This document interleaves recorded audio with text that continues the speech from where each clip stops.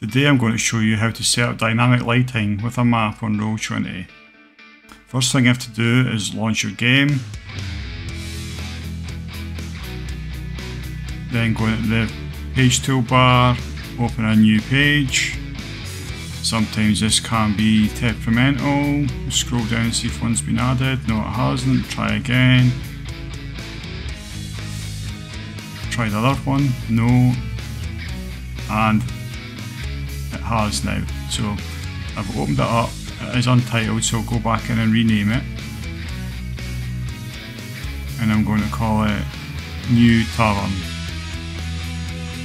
Once that's done, hit the cog.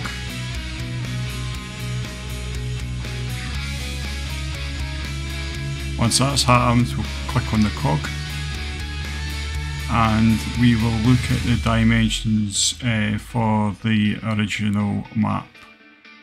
Now Roll20 only lets you upload up to 10 megabytes, so we'll have to go into details here and take a note of those pixels, which is 5600 by 35. Put that in here, width, so it's 5600 by 3500. Then go to dynamic lighting, switch dynamic lighting on, then hit save settings. Now I've previously cut up the map into two parts just to make it easier here for placing, but that's something you need to bear in mind if you're creating your own maps in something like Dungeondraft, that Roll20 does restrict you to 10 megabyte uploads at a time, so if your map's bigger than that you'll need to cut in half like what I have here. So I'm going to drag up the first part, resize it to fit.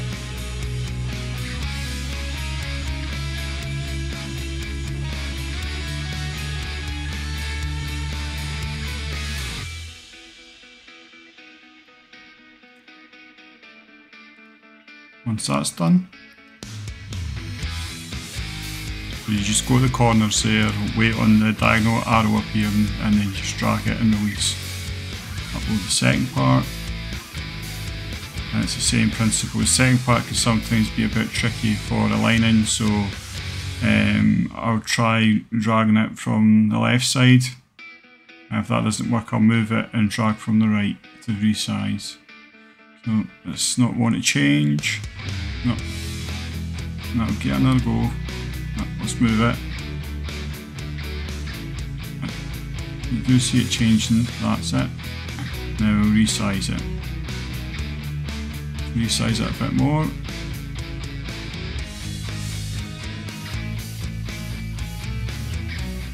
Move it a bit. And you move it about a bit. Now let go. Now that's that, perfect. So we swap layers now into the token layer. Go into the journal and just drag over a character token.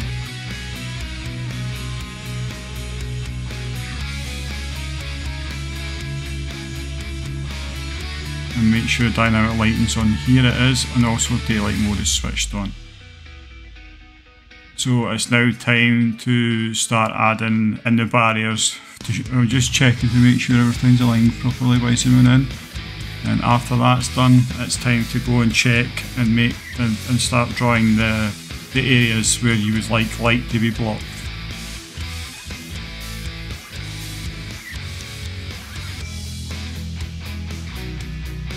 So you go into the dynamic lighting layer, and then you go up to where the paintbrush is, and you come down and you select the polygon line tool.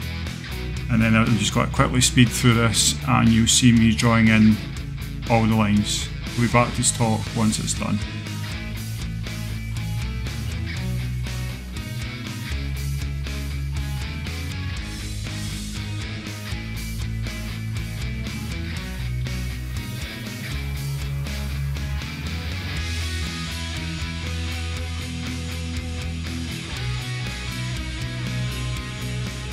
You won't see me drawing in any of the doors here. It's quite simple. All I normally do is I increase the size of the line, and that's just where underneath the wall where it says regular, that's a drop down menu there, and you could select a variety of different sizes. I think it's large and extra large, and I'll just change the colour. always easier to select a thicker size, because if you once you select the restrict barrier movement option in the page settings, if a player token was to come across a door, they wouldn't be able to go through it, so you'd then do your checks, and then you have to remove it. And if it's quite a thin line, it's sometimes difficult to grab with the arrow tool. So if you make it that a little bit thicker, you tend to not have issues moving doorways once you have to. So that's just a tip for you.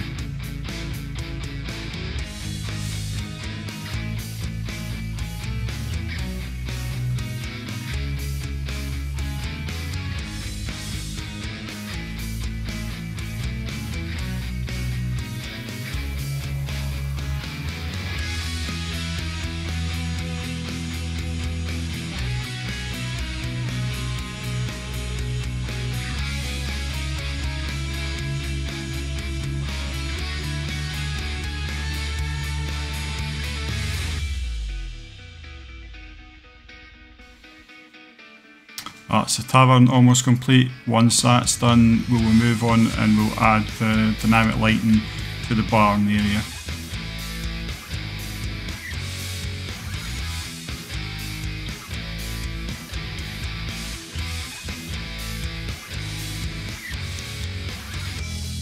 I need to zoom in a little bit there.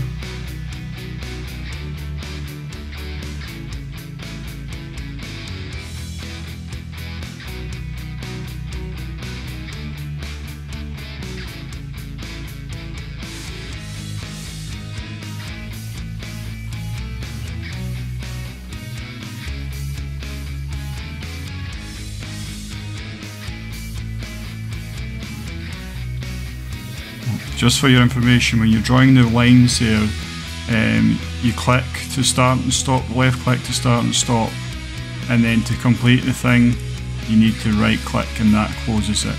If you don't right click, you'll end up making mistakes. So I'm now just going to put some more character tokens on here, and then once that's done, I will move the characters about the map just so you can see the effect that it has on dynamic lighting. What you're seeing here is all from a Games Master's perspective, so like the player's perspective will be a bit darker than this, but you get the gist of how it works.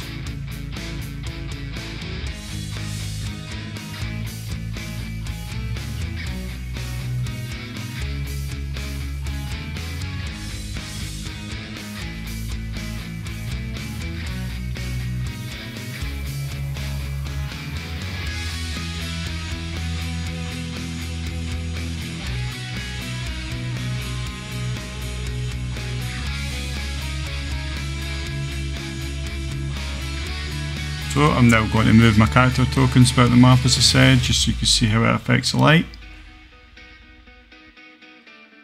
Taking one right out to the barn from the bar.